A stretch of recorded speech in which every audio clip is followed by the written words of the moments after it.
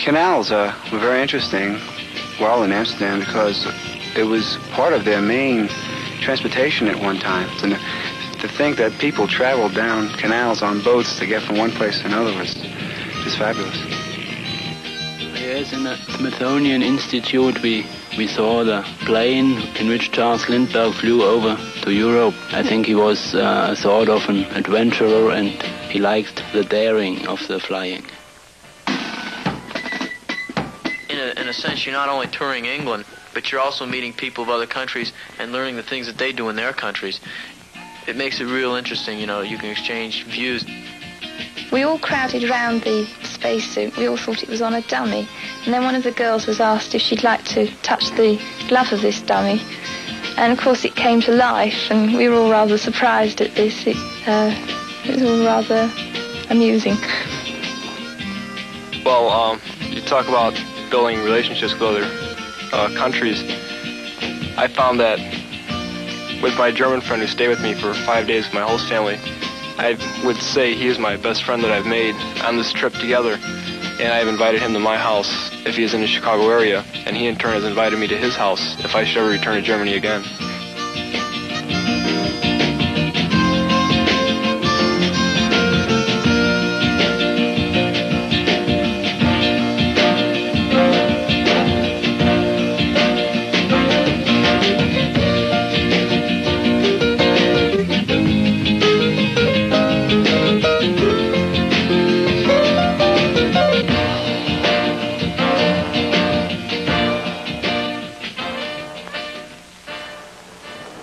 For most of us, this was the longest airplane trip we'd ever taken.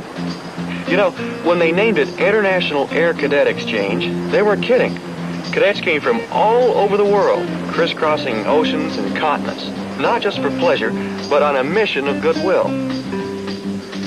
Participating nations are naturally pretty choosy about who represents them overseas. For example, only top Civil Air Patrol cadets are selected based on their character, academic achievements, leadership ability, and good citizenship. But what brought us all together in the first place was our common interest in aerospace.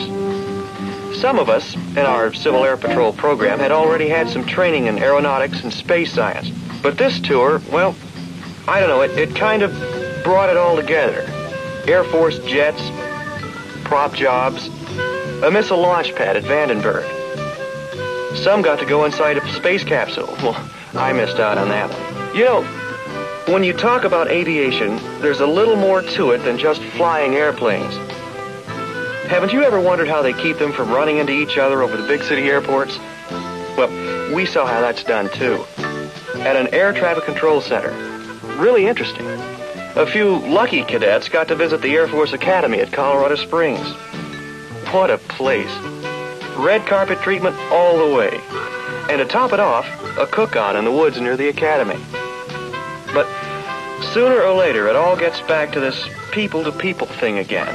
Just natural, I guess. I think International Air Cadet Exchange, the value to me has been the opportunity to see a foreign country, to see people, to get to meet them, to know them, to actually see what other people do and see how similar people are all over the world. Having gotten to meet British, Canadians, Swedish, Germans, plus the Dutch people, we've gotten a chance to know more people around the world. This to me has been just an opportunity which I'll treasure for my whole life. The International Air Cadet Exchange's purpose is to create friendship between different countries.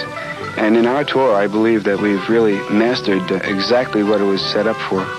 Because as this family, we just spoke together and acted politely to each other, and just as one of the best things you can think of that a family should be. Well, we have everything prepared. We have our transportation, it's always there, and wherever we go, we'll have our meals all prepared and everything. And it's really fantastic, and everything's just coming out great. One of the greatest things which I know my lads are getting out of this visit to your country is the ability to converse with the average American, listen to their points of view, discuss their problems, and more than anything else, I think this tour has achieved the aim of understanding between two different nations. I can envisage a difficulty with parties from the Malaysian, Singapore, and Chinese groups who would have a language difficulty. But nevertheless, as far as my lads are concerned, the number one thing which has come out of our visit is getting to know the American person in their own home, and they have said to me on many occasions, "Sir, these people are exactly the same as us. There's only one difference. They've got an accent." Oh yeah, the language problems.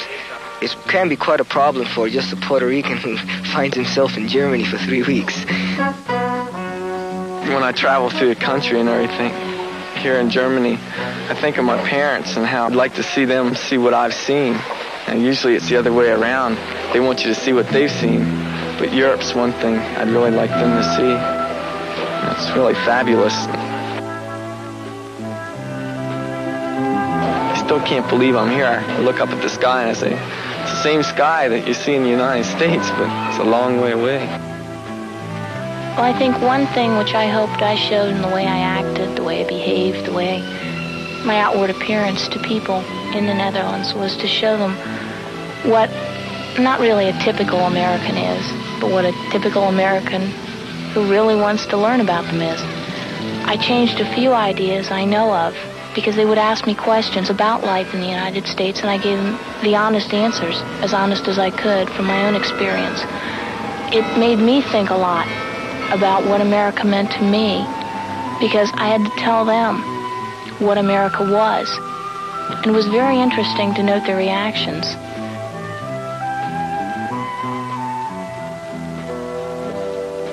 I definitely see a lot of promotion of goodwill between the United States and other countries, and between other countries and the United States, where, well, kids from Belgium will ask, well, you know, do you really have free press? We showed him a picture of something and it said something about the war, and he was shocked because they said something about the war. He said, I can't believe that, you know, you have free press.